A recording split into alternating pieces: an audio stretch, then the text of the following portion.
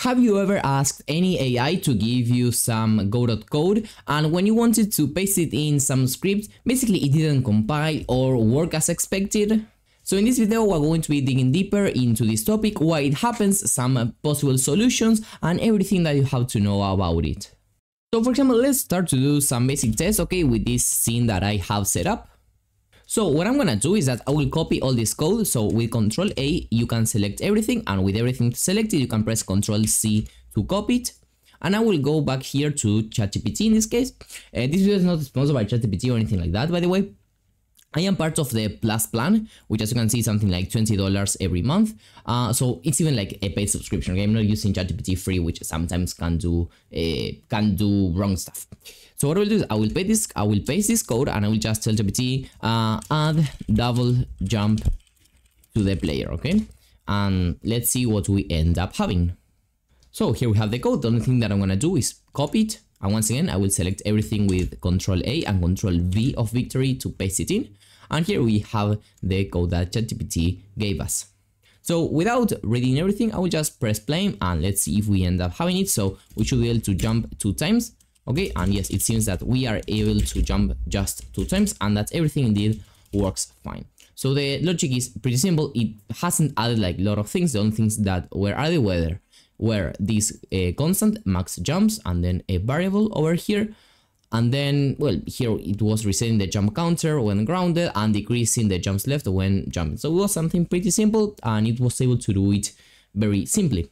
So what I want you to know here is that these kind of AIs do work with things that are related to logical thinking, to stuff that is not 100% related to Godot 4. So this code would work in the exact same way in Godot 4 and Godot 3, and the logic between programming languages would be very similar. Why is this going to be important? Just take it into account, because it's gonna be. And for example, here what I told ChatGPT is to using twins add a squish animation when it reached the floor. And basically here, first of all, it told me add a twin node to the player. But in reality, if you know, in Godot 4, this twin node does not exist anymore. This is something that used to exist in Godot 3.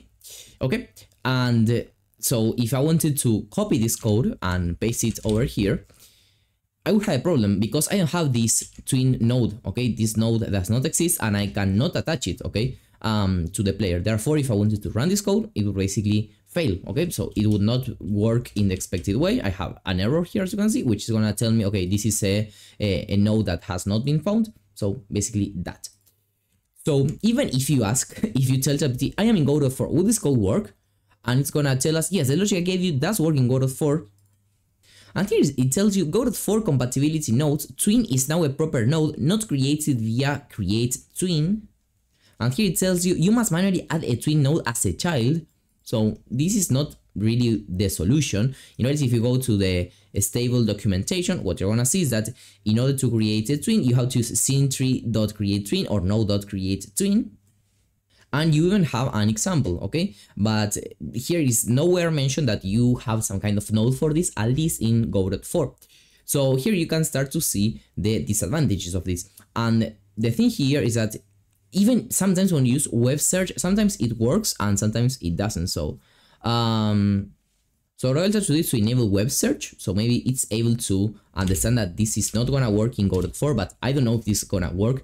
It should be able to, as you can see, tell us that it is working. Yes, your code structure and logic are correct for Godot 4, but as we have seen, it's not. So you can see that indeed it doesn't. So what I will do is that I will put this prompt, okay, and I will actually go here to this, and I will try to just copy this, okay, maybe, yes, maybe let's say something like this. I don't know if ChatGPT is gonna be able to read all this, or the message is gonna be accepted, but since I am in the Plus version, it should be kind of be able to work. So let's just give it a second to load in. So now when you do give it the documentation, here it tells you, okay, yes, you are right. Here is the corrected version. So let's see if it has been able to do what we wanted. So let's copy the code. Let's first of all see if this actually compiles. It seems that there are no errors. What is weird is that it's added these underscores over here, which I don't see that much really. So that's a little bit weird. But anyway, let's just press play and let's see if we end up having that squish. So we don't have that squish right now, but at least we don't have any kind of error. So let's see if we are able to see what's actually going on here. And here there are a couple of weird things. First of all, if I put here a code for playing the squish, okay, so just print play squish, just I want to check if this is being called. This is actually not being called, and because there is a problem, okay, as you can see, I have no message here when I should be having some. But this is not related to Godot 4 itself, it's just that the logic does not work. And the problem is basically with this was on floor over here, because it's actually checking, okay, if not was on floor, which basically, this actually means if was on floor equals false, okay, if was on floor is false, then play the squish. This is basically, this is in physics process, so this is basically to avoid this squish from being played all the time. But how the logic is right now, it doesn't make many sense, because much sense, because here we are always setting was on floor to is on floor. So what this happens is that, okay, when this is on the floor, okay, this is going to be true. So what's on floor is going to be true. So if we are on the floor, this is always going to be true. Therefore, play squish will never be played. And as you can see right now, when we run the scene, we still have like some problem. We do have the squish, but it's an endless loop, basically. So when we jump, we don't anymore have the squish, but it's not correct, the logic still, okay? So now here I have, I believe it's gonna be the third version of physics process. So let's see if this one would actually work. Nope, it's still not working. So I'm not gonna be iterating this anymore, because for something that simple, it shouldn't be taking this long. So imagine even in more complex situations. So what I wanted to point out is the following. When these AIs were being trained, let's say in 2022, 2023, something like that, even 2024, 2025, whatever it is, the latest version of Godot was Godot 3.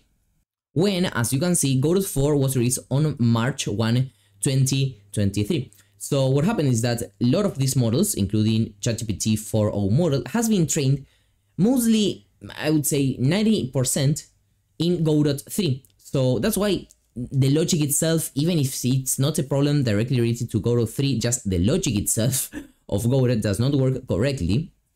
Okay, and it's because of this. So is there any solution? So the first solution is maybe waiting even more time, okay? And it will eventually catch up on this.